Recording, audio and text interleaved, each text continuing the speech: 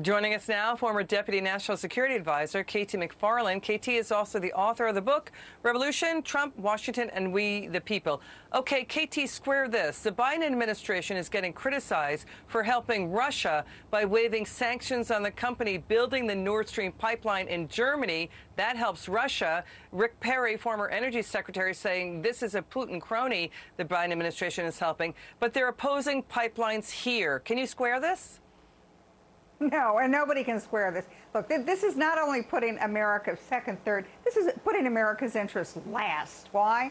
Because here we spend billions of dollars to have American forces in Europe to defend against Russia. And yet at the same time, we're not even putting on piddling little sanctions on Putin cronies. Because what we're doing is we're enabling Europe, particularly Germany in the case of the Nord Stream 2 pipeline, to become economically dependent. They're energy dependent on Russia. It's a windfall for Russia. It's bad for American interests. And yet the Biden administration, they talk tough. Oh, Biden has said, you know, Putin, he's a killer. But when it comes down to actually doing the deeds, they won't do it. You know, so they shut down, the Biden administration shuts down the Keystone Pipeline, killing 11,000 jobs.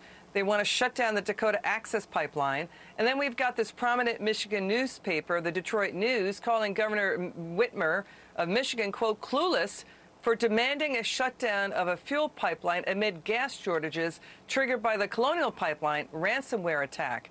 You know, then you have this is cognitive dissonance. You have the Homeland Security Secretary Mayorkas defending pipelines as critical infrastructure. Jennifer Granholm, Energy Secretary, saying we need the pipes to deliver the fuel. What do you say? Look, I think if they just throw up enough blue smoke and mirrors, that nobody will really see what's going on. They're canceling pipelines in America. They're making energy much more expensive in the United States. They're making the United States, in fact, a much bigger polluter because those pipelines carry natural gas, while at the same time they're allowing the Russians to become rich and economically powerful because of the pipelines there. Look, at the end of the day, Liz, I don't think it's anymore, it's about energy stuff. I really think it's, you know, the Twitter world, the Twitter chitter-chatters, they became very excited at the thought that there were long gas lines in the northeast of the United States. You know why? They thought, well, now everybody will have to have electric cars. We won't be able to have fossil fuel cars. So maybe that's their real objective. Make energy so expensive that we can't even drive cars.